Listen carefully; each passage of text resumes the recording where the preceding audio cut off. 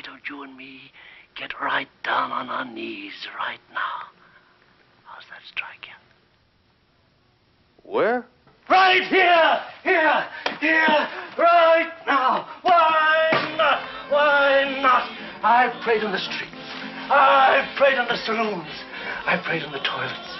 It don't matter where, so long as he gets that prayer! Midnight Cowboy is the only X-rated movie ever to win an Academy Award for Best Picture. Of course, it's not a porno movie. It's not even as raunchy as Fellini's 8½, and it's tame compared to what you would see on cable television these days.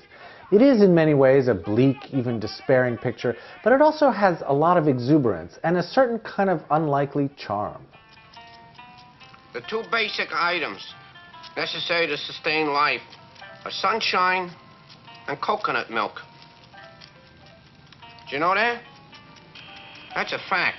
John Voight plays Joe Buck, a naive hayseed who comes north from Texas to the big city with dreams of being a high-class gigolo, and turns out to be one of the most incompetent hustlers in history.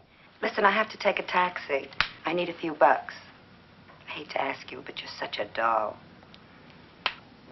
You know, Cass, that's a funny thing, you mentioning money.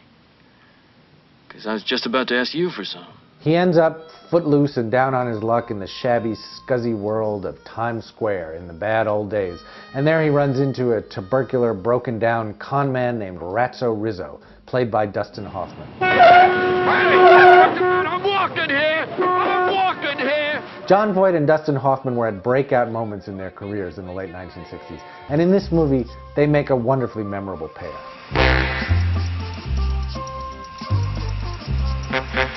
Now, Midnight Cowboy is a very entertaining period piece. It offers a time capsule view of Manhattan in a very different era. And it also is a showcase of some of the filmmaking styles of the late 1960s. The director, John Schlesinger, an Englishman, came to New York with a keen eye and a sharp curiosity. And he was also able to show just how swingin', how cool, how now a movie could be.